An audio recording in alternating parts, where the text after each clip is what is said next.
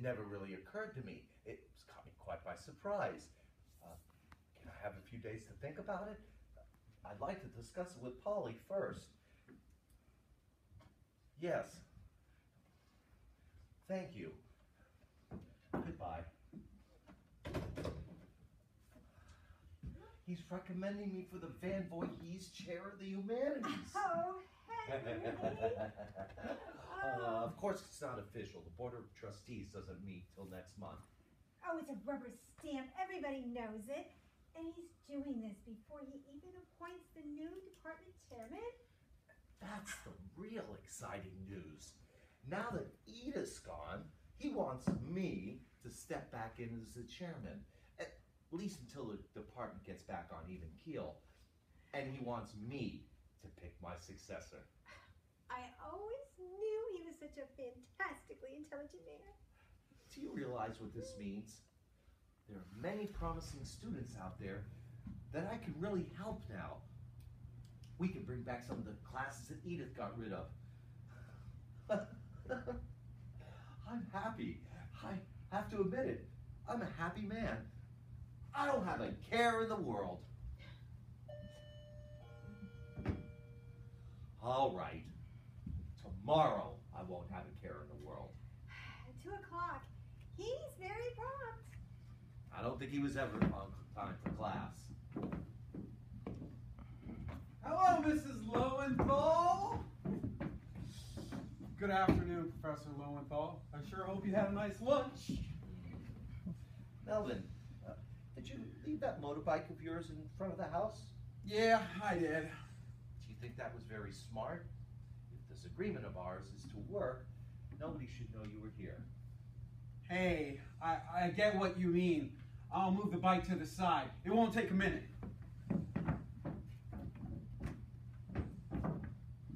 You still don't have to do this.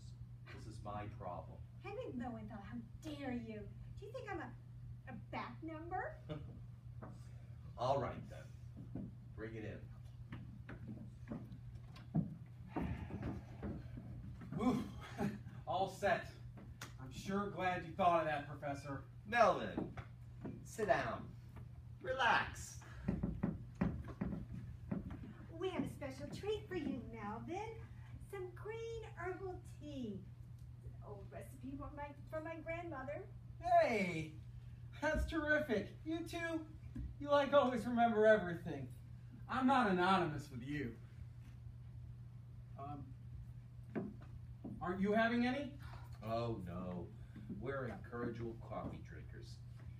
Can't teach an old dog new tricks. Well, here's the friendship.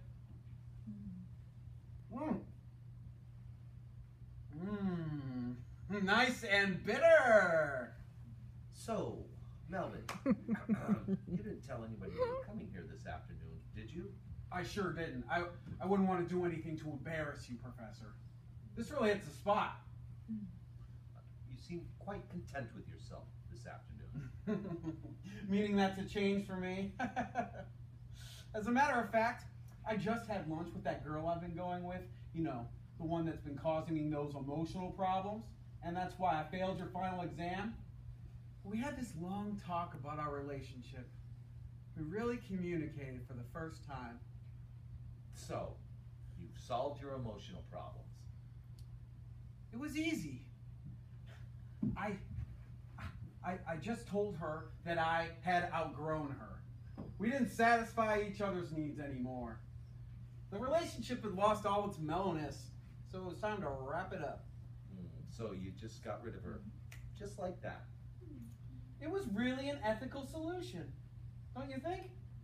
How do you figure? Well, it's just like you used to say in class. Moral behavior often requires great courage. Well, I was sure scared to death about saying all that to Millicent. It took a lot of courage, believe me. It's after 2. Phone call time? I'll make the call. The college number is... I think after teaching for 35 years, I know what the college's phone number is.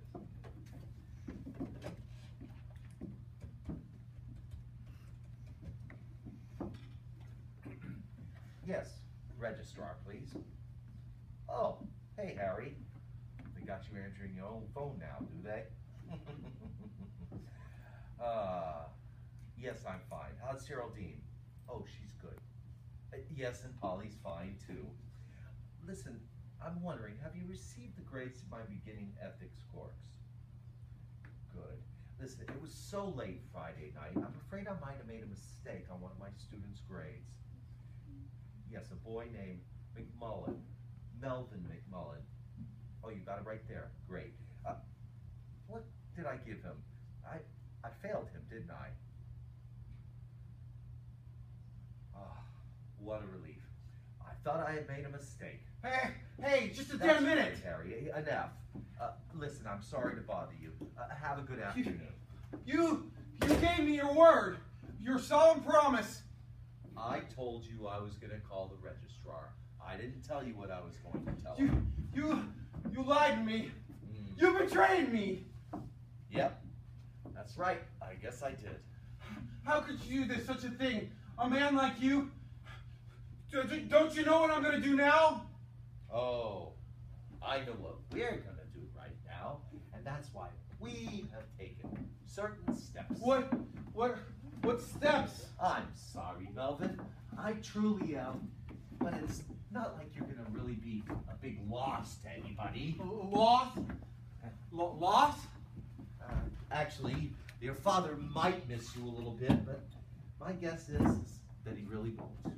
Oh, you flipped. I'm getting out of here. Wait till my father finds out. He'll kill you. He won't be out for long. I didn't give him much. An autopsy would show traces. This won't take very long.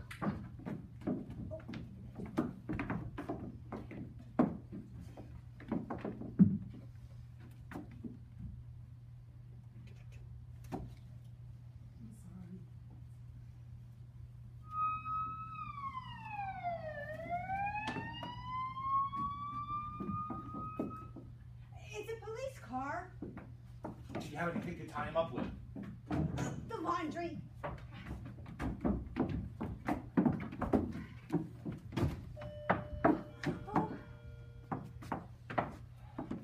Oh, I can't tell you how many times we used to do this in the hospital. We called it restraint for the patient's own good. Think they'll be tight enough? Yep. You get his legs, dear. Don't forget to do both of them. Polly, I must admit, you are unquestionably the most capable, practical woman I have ever met.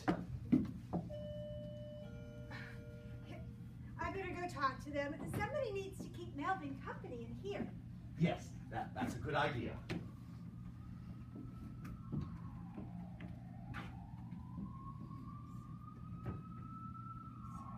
Excuse me, Lieutenant. I was just folding a load of laundry. Sorry to bother you again, Miss Lobbaum. Could I see the professional just for a minute? Oh, he's out, I'm afraid. Visiting a fellow colleague. When do you expect him back? Oh, that's hard to say. When those philosophers get together, just chatting away about Plato and Aristotle, they lose track of time. Why don't I call you when Henry gets back? Well, be sure and call me. Maybe you can tell me what I need to know, and then I won't have to bother your husband at all. Oh, I don't know very much about what goes on at the college. Well, it won't hurt for me to ask you. Sit down then. Would you care for a drink?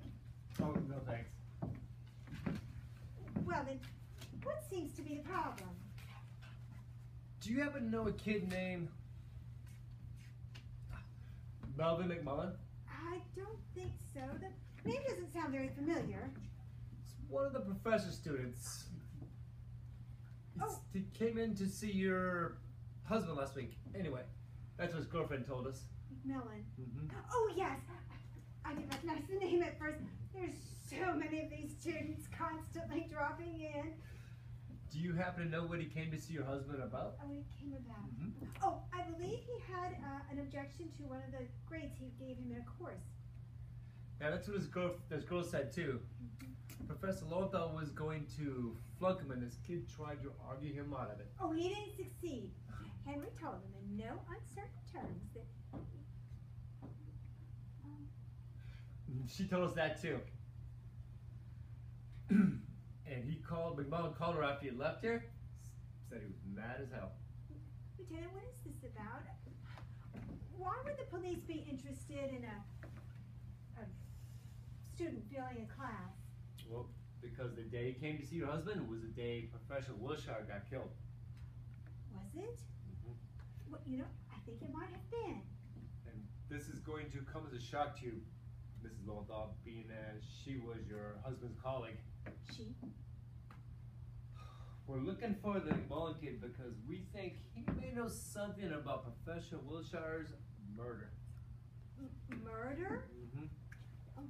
Mrs. Lothar, you okay? Maybe you need some tea. No, that's cold. I have some fresh coffee in the kitchen.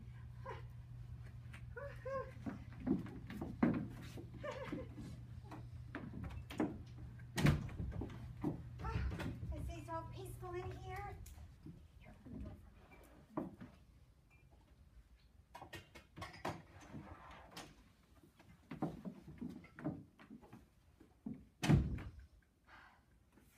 Here we are. Cream or sugar? Oh, just black, thanks. Oh, you young people nowadays, you have such despicably healthy habits. Personally, I like loads of sugar in mine. So, what do you mean, murder? Edith's death was an accident. Oh, she was murdered, all right. We knew that from the start, of course. But we decided to keep it quiet for a while. Let the killer think he was getting away with it. How did you know? Oh, he made plenty of mistakes. The coroner, he saw right away that the fall from the cliff didn't kill her. There was a cut on the back of her head that was in the wrong position. So somebody had hit her first and then threw her off the cliff. That was awfully stupid of the murderer, wasn't it? Mm-hmm. And we know that somebody was up at her cabin the same time she was. We found motorbike tracks out back.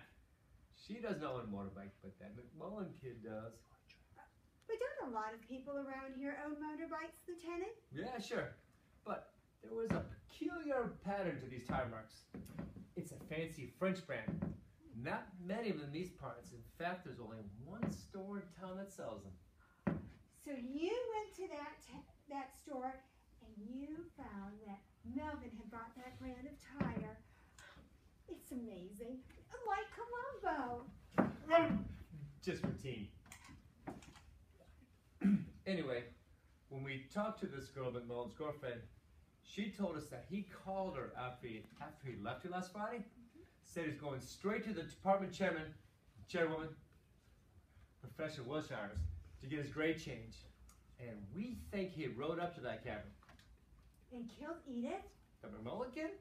Why would he kill her? No. What we think is, when he got there and parked out back, it's just possible he saw the murderer running away, maybe. Oh, dear, how clumsy of me. I had a clock in the kitchen. Oh. It's okay, I got it. Oh, your handkerchief is ruined. Leave it here and I'll wash it. Oh, no, you don't have to do that, believe me. So, you think Melvin might have seen the killer? It's a possibility. But if he had seen anything, wouldn't he have said something on Friday? I mean, he really is the type of boy that likes to be center of attention. No. Very difficult to keep quiet, I should think. Yeah. But you never know with kids nowadays. No respect for the law. They got their pockets loaded with pot. They don't want to come near us. So, but we'll find out as soon as we locate the kid. He told his girlfriend he had some business to take out this afternoon. Expected to be tied up for a while. Did he tell her what type of business? No, she hasn't got any idea. That's why I'm here, actually. We'll check with everybody who knows the kid. Oh, you know, Lieutenant, I don't think Henry and I can be of any help. You didn't get in touch with the husband again? Like another pitch about his grave, maybe? I'm sure not. course, he could be in the pantry just waiting for another chance.